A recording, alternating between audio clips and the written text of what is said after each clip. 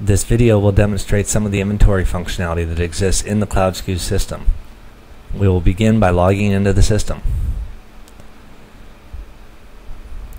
You will notice across the top of the window are numerous tabs that represent the various dashboards available in the system. The tabs are Inventory, Purchasing, Sales, Reports, and Administration.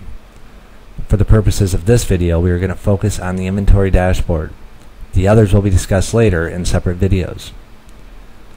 As we look at the inventory dashboard, we see commands that are available to us are categorized at the top.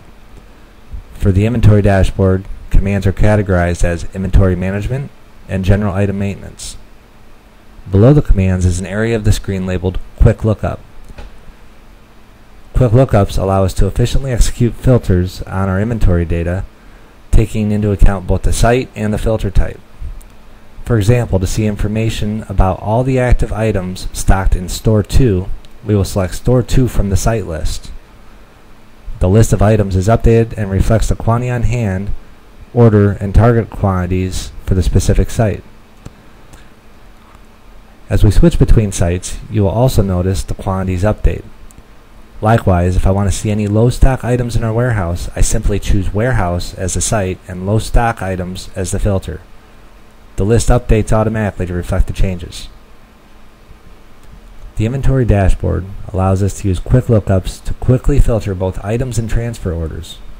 Transfer orders are orders created to transfer inventory from one site to another within your organization. Below the quick lookup list are a series of buttons that will let you interact with the results. We could choose one of the items in our results and elect to either view or modify that item.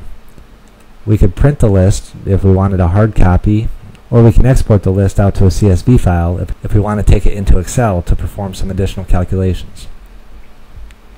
On the far right side of the inventory dashboard are charts to give us some important information at a glance.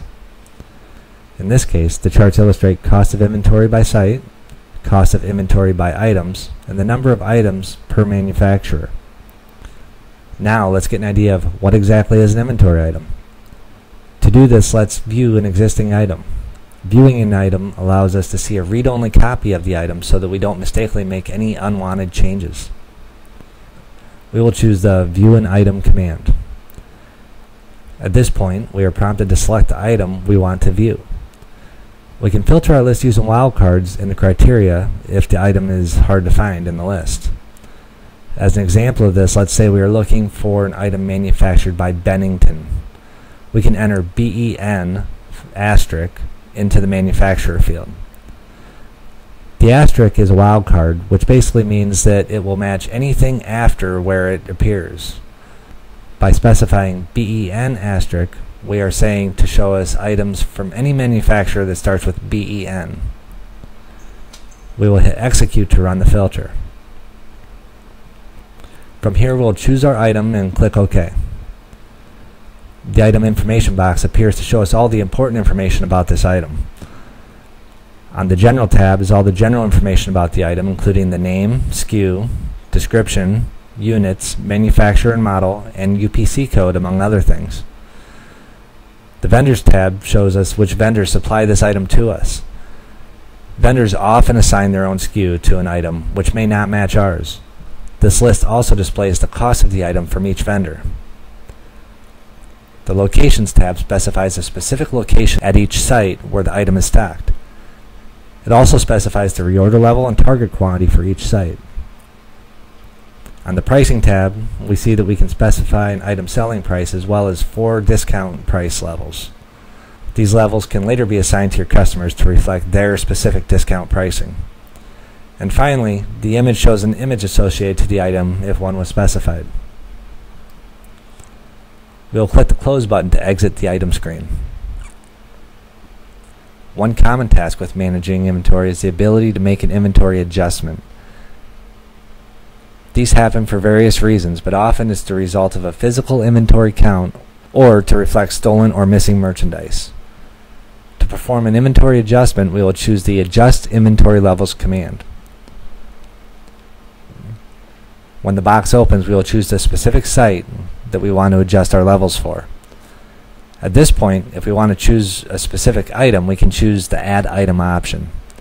However, in this example, we are going to be making several adjustments, and we want to see all the items. To do this, we click Add All Items. You will notice the list is now populated with all of our active items. We can go to each specific item that we want to adjust and simply enter the corrected number into the Adjusted Quantity on Hand field. When all the adjustments have been made, click OK and confirm we want to make the adjustments.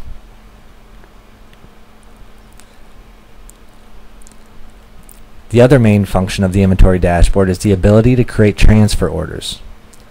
Transfer orders are issued to track the flow of merchandise from one site in your organization to another.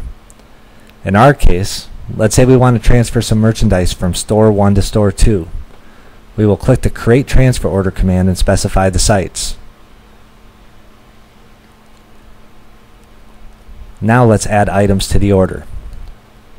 We can select multiple items by holding down the Control key when selecting. Once we have the items on the order, we will specify the quantity we want to transfer as the order quantity. When done, we will post the order. When the order is posted, you will notice the Pick tab has appeared and the status is changed to Posted. In many organizations, the picking may be done by a separate person to prepare the order, and they would be the ones to update the pick quantities when the order is ready to send out. In our example, we will just continue on with the picking ourselves. We will choose Auto Pick, which will automatically update the pick quantities with the quantities actually ordered.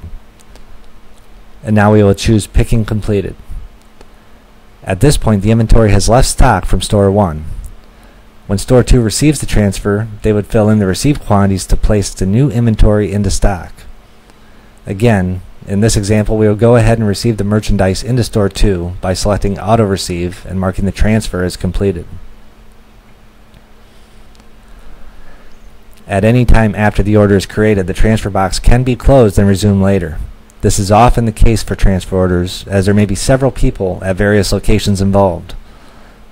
However, we also demonstrate how easily a single person can follow the entire process to reflect the changes immediately. I hope you enjoyed this video covering some of the important features of the inventory dashboard, and please visit us at www.cloudskus.com for more information on our inventory control system.